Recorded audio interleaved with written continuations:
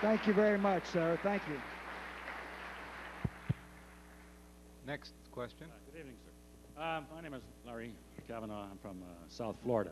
I'm from Florida, South Florida, Jeb Bush land. I just wanted to say one thing. If Jeb Bush becomes governor of Florida, I will go to Havana in exchange for 10 Cubans.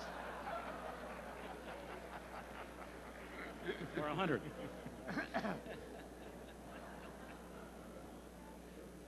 It'll be safer there than in Florida if that, the drug baron gets in. Okay. The question I have, Mr. LaRouche, is do you think there's a possibility, since it looks like the oligarchy is still following the text of Dirty Birdie Russell, if I may be so familiar to use that term, so do you think that there's a chance that the oligarchs will use one of the Russellian desires to nuke the world, to nuke them out like he wanted to do with Russia, when this derivatives speculative bubble pops, taking with it the U.S. government in tow as a result of the fact there wouldn't be much liquidity around anymore, and before the bankruptcy chapters could be organized by the United States and other providing Clinton would do it, and you would have a willing Congress. Before any bankruptcy reorganization could be done, do you think that there is a chance that the oligarchs might pull some kind of a nuclear attack strategically around the world to subjugate it very quickly so there would be no time to organize this bankruptcy chapter? We have that. I have some indications of that. I've had one experience. Remember, the SDI is an example of that. This was an idea, it's a correct idea, which I had, and the occasion came on which the U.S. government asked me to consider conducting a back-channel discussion with the Soviet government as an exploratory discussion.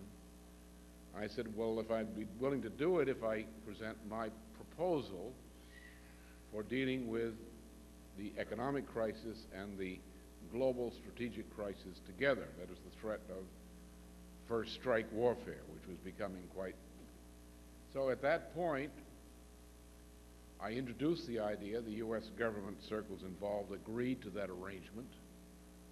We conducted it. We sold the idea to the president and a handful of people. Over the objections of the Democratic Party leadership, the Bush people and Henry Kissinger and James Baker III, the Bush people.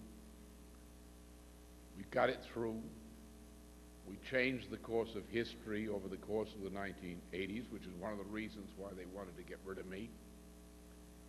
Not because of the proposal itself, but because it showed I had too much power in this country to know how to influence the course of events with nothing but ideas and to produce a result which could change the strategic correlation of factors on the planet. Now, because I've had that experience and because I've made a few original, rather fundamental scientific discoveries of a related nature in the course of my life, I know what can be done with ideas. Let me just step one back on this and emphasize something I said in the opening panel. People talk about a lot of things and they evade the issue. The issue is the word imago Dei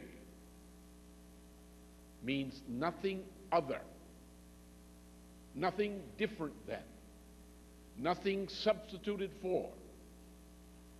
That power of creative discovery,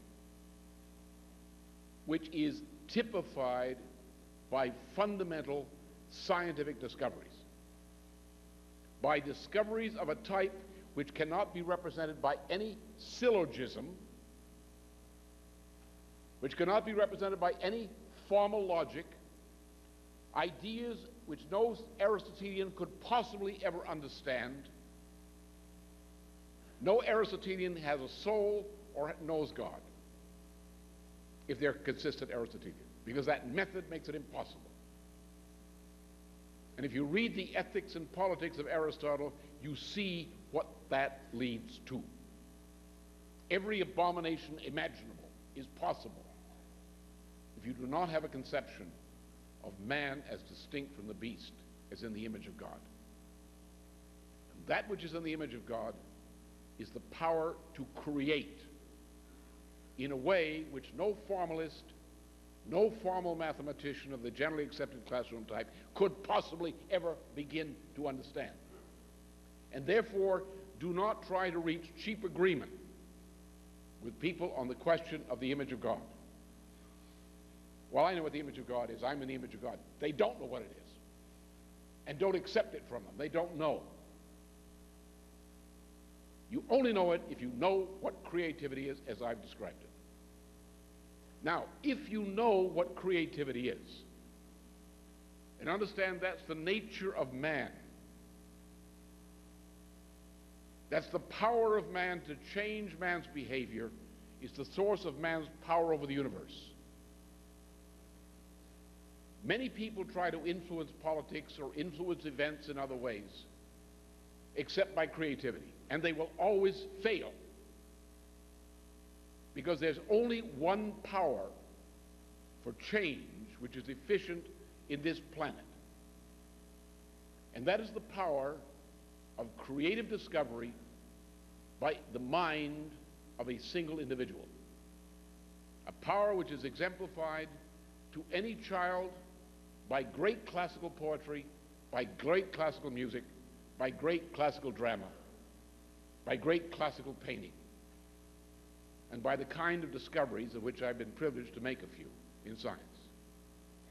And it was because I understood that, because I had that experience, which unfortunately is rare today, of having made successfully a fundamental scientific discovery in defiance, in successful defiance of generally accepted classroom mathematics, that I knew that as an individual, given the opportunity, we could change history with what became known as the announcement of the SDI. Not the implementation of the SDI, but the announcement of it, which is what changed history. The reason I bring this in here in answer to this question is, if one understands that, one understands what I mean when I say that we have the ability